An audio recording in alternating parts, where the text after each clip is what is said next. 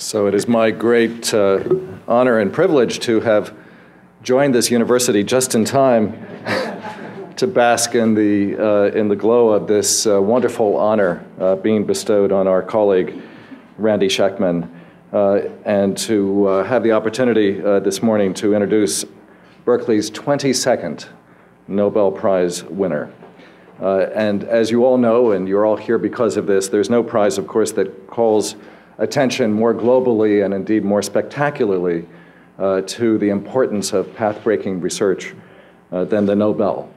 And this is the first Nobel, even though it's the 22nd for UC Berkeley, but it's the first in the category of physiology or medicine, which makes this moment even more exciting for us here. Berkeley, of course, is known for its excellence in many, many areas. We call it comprehensive excellence, and we actually mean that. And today's Nobel Prize is another illustration of the importance of that and indeed of this institution, all research universities, but also, as my two distinguished colleagues before me just said, in particular, it calls attention to the importance of public research universities that do so much to support cutting-edge research for the public good. And it's absolutely critical to acknowledge that, that while people have recently been talking about the decline of public universities and decline of public research universities, first of all, it ain't so. And secondly, it's absolutely critical that it never be so. Our Biological Sciences Department and the College of Letters and Science, along with all of our science departments and programs and areas, are working on a wide range of challenging problems that will ultimately help do very concrete things for the public good, including, as in this case, find new kinds of cures for diseases and change lives for the better. And as you've just heard in the case of our Nobel laureate this morning, for at least a dozen years, Randy Schekman's been working on a cure for neurodegenerative diseases about which all of us know, for most of us, have been directly touched by these diseases in one way or another. But Randy is a trailblazer in the field of biochemistry. He's best known for identifying genes that control different facets of the cell's transport system. And the Nobel Assembly has recognized him, and I quote, for his exquisitely precise control system for the transport and delivery of cellular cargo. Now, I thought you were in the Department of Biology, but that's, Randy will explain to me exactly what all that means when I have a moment to get him after all the laurels. But he's an investigator, as was mentioned, not only here, but he's been supported by the Howard Hughes Medical Institute. And it's very important for us to recognize the importance of HHMI in the critical funding they made possible for the work of Professor Schekman over the last years to enable him to do the kind of basic research that makes these kinds of prizes, of course, possible. Now, Randy is no stranger to achievement.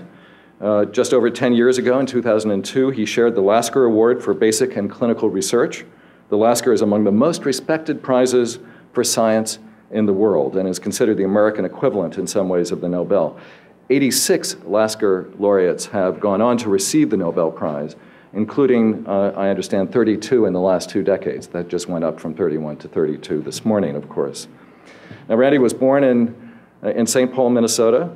His family moved to Southern California. Some of you heard this before we began, that he went to high school in Whittier. And even during junior high, he was hooked on science fairs, and according to my notes, received not just medals, but cash prizes at regional and state competitions. So, you know, he decided to go for the cash prize that beat all cash prizes in the field of science fairs. He went on, of course, to study at UCLA, as you heard, where he worked on DNA replication, and then did his graduate work in molecular biology at Stanford under renowned biochemist Arthur Kornberg, and earned his PhD there in 1974. But it was during his postdoc at UC San Diego, the second of 3 UC campuses that have been blessed by his presence, where he began to focus on this easy-to-grow microbe that I even know about since it's baker's yeast. In 1976, he was offered a post in biochemistry here at UC Berkeley, where he began to focus primarily at that point on yeast genetics and he's never looked back. I recently had the opportunity, in fact, to have breakfast with you, and it was a grand breakfast. We talked a little bit about his own research, about the tradition of excellence in the biological sciences at Berkeley, and he also told me about his real and huge commitment to public higher education, to the University of California, and told me about how important it was that he got his start at UCLA and has had his full career here at UC Berkeley. And this is not for want of offers from all sorts of institutions. This is both because we support great science and great research here, and because our scientists are deeply committed to the public mission. So we are indeed hugely honored to have Randy as part of UC Berkeley's esteemed faculty. And as you heard, there's something else that goes along with this prize. Some of us sometimes think that the Nobel is so important precisely because of this award I can now give. It's a very important award. I got a parking ticket over the weekend myself that I have to, that I have to settle after this press conference. But on behalf, no, out of the pride, well, I need a cash prize. So on behalf of the University of California at Berkeley, I not only recognize Professor Randy Schekman for his grand accomplishment as a Nobel laureate, but confer on you a lifetime parking permit, the greatest honor we can bestow. Randy Schekman.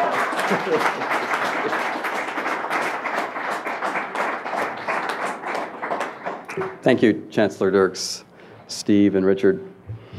I never imagined being here to deliver these remarks, but let me start by crediting the people who made this day possible. My wife, Nancy, is here. My kids, Joel and Lauren, are not here. They're often living their own lives in Michigan and Oregon.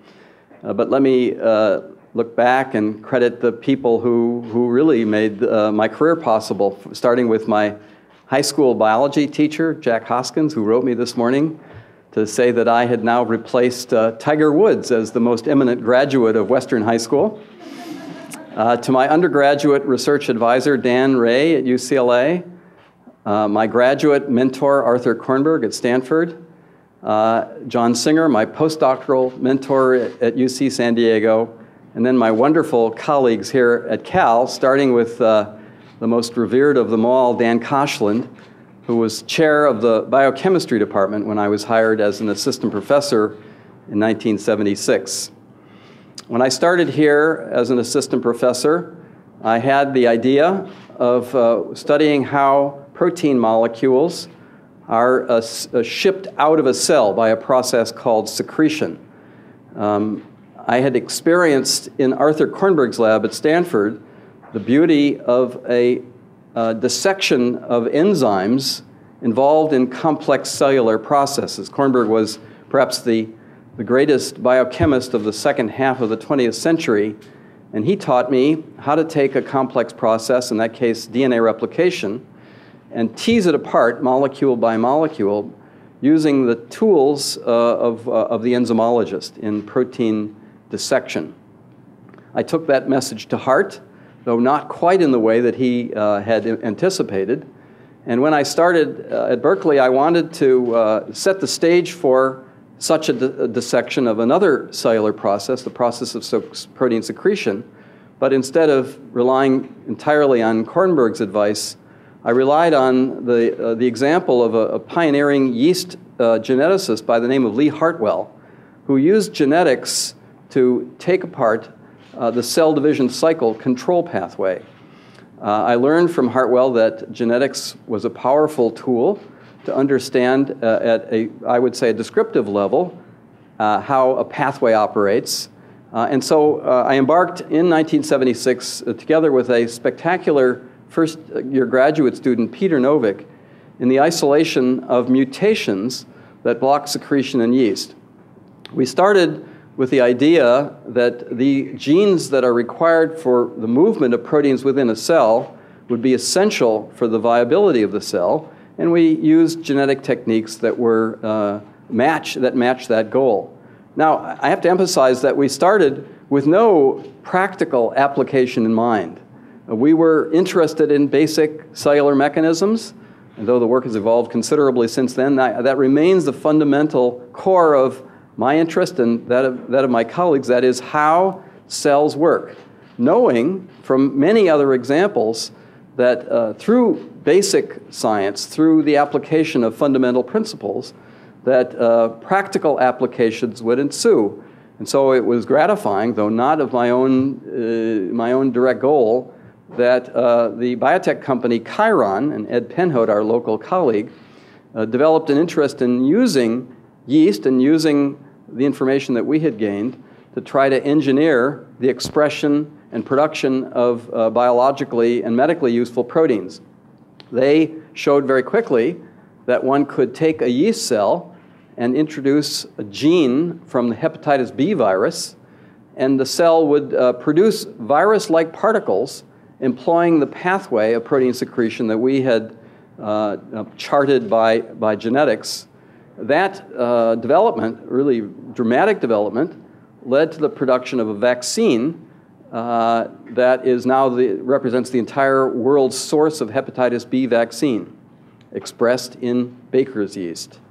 They then, with some advice from me, were able to harness the yeast system to express and secrete very large, commercially viable quantities of human insulin. And now 1/3 of the world's supply of human insulin is produced by secretion in yeast. These were unanticipated, but nonetheless, inevitably, the direct product of the investment, not only of this institution, but of the federal government in basic science. When I started, though I had no experience in this, I was full of confidence, perhaps too much confidence. I wrote my first federal grant to the NIH and was rebuffed with what basically was a triage telling me that I didn't know what I was talking about and I may know how to pipette E. coli, but that I certainly didn't know anything about yeast.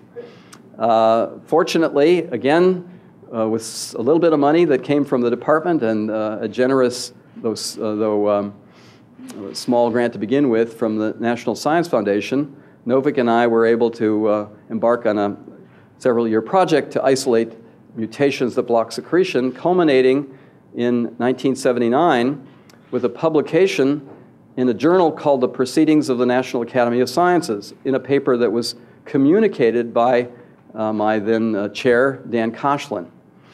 Now, when I started at Berkeley in 1976, my first faculty meeting was one that Koshland led, and it was on the occasion of the recent election of our colleague Clint Ballou to the National Academy of Sciences. Many of you know Dan Koshland, will not be surprised by the remarks that he made on the occasion. First, there was a round of champagne to toast Ballou's achievement, and next, as Koshland raised his glass, he said, "Well, congratulations, Clint. Now you can publish that crap of yours in the PNAS." Many years later, I followed in Dan's footsteps to become the editor-in-chief of the PNAS, and we had a celebration in honor of my colleague Michael Botchin, who had just recently been elected to the National Academy. And I offered a toast to Michael, and I said, well, congratulations, Mike. Now you cannot publish your crap in the proceedings. So I have had the enormous benefit of the investment by people in the state of California and the federal government in my science. I'm grateful particularly to California for what it did, starting with Pat Brown Sr., with the tremendous growth in this system, the University of California. I came from a middle-class family. There was no prospect of my going to a private institution. It never even occurred to me.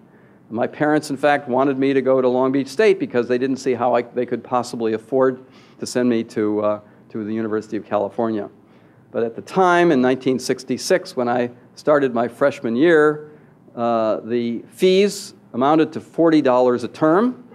Room and board was $400 a term, and I could work a summer job and pay for the entire school year. My father was able to send 5 children to public universities and never had to spend any money. Unfortunately, as you know, this is no longer true. The tuition fees even for in-state residents has escalated dramatically. My daughter went to Cal, studied economics, graduated 7 years ago, and the fees then were only $2,000 to $3,000. They have dramatically increased since then. It really is a shame that kids who come from a middle-class family now have the additional burden of having to worry about these funds. Nonetheless, many of us are here, will stay, will continue to invest in public education, and I intend to use whatever glory comes to me to the benefit of this institution to spread the word about how important public higher education is in this country. Thank you.